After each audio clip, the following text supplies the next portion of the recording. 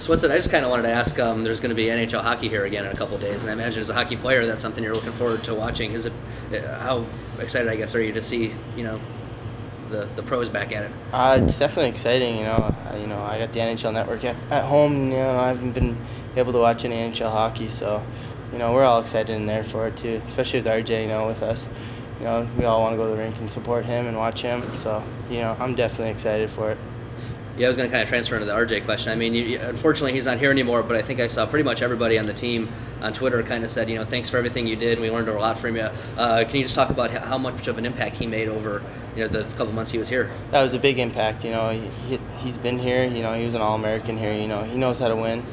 And especially in Columbus here, he's a big face for the organization. And for him to help us, that was huge. And everyone took whatever he had to say. And we put that towards the ice, and that helped us a lot. Yeah. This weekend, what do you expect out of Northern, especially you're playing on a bigger rink? They're a hard team. We played them a few weekends back here, and we actually were lucky enough to sweep them. But they're a good team. They work hard.